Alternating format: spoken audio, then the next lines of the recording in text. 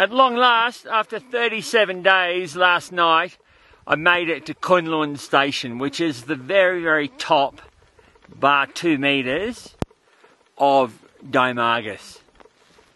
So, Dome Argus is the highest part of the Antarctic plateau. Vincent Massif is the highest mountain, but it's the coldest naturally occurring place on planet Earth, and I can believe it.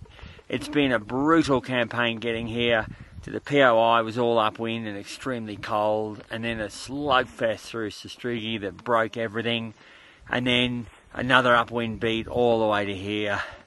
Had some miracle wind yesterday that got me the last 118 kilometres, but yeah, it's just been a very, very tough journey to get here.